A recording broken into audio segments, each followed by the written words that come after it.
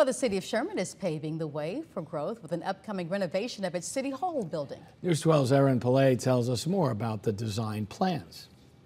We've known, of course, for the last 2 years, really, that we're outgrowing City Hall. So the city of Sherman went to the drawing board to create a plan that allows for future growth. Whether we wanted to just completely scrape the building and start from new, or add on to it, or do a renovation. The city decided renovating the current City Hall fit its budget better. We've decided to put about $2 million into the City Hall renovation. Money has been allocated for the project through a capital improvement fund. The way that it worked out is that money it should be enough to cover the renovations that are planned. The upgrades will give the city about 5 years before it will expand or build a new City Hall. So there are a number of kind of pieces of this project that we're hoping to accomplish.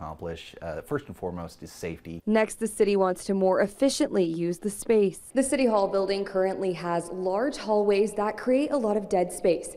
The renovations would use this extra space to expand offices. Access to these offices would also be easier for both residents and employees. Right when you walk in the door, whatever services you're looking for will be easier to find. In Monday's meeting, City Council members will have a chance to make any last-minute changes to the design plans. Then once we actually get started on the project this summer, we don't think it'll take more than 6 months. So Sherman could begin 2025 in a newly renovated City Hall. In Sherman, Aaron Pillay, News 12.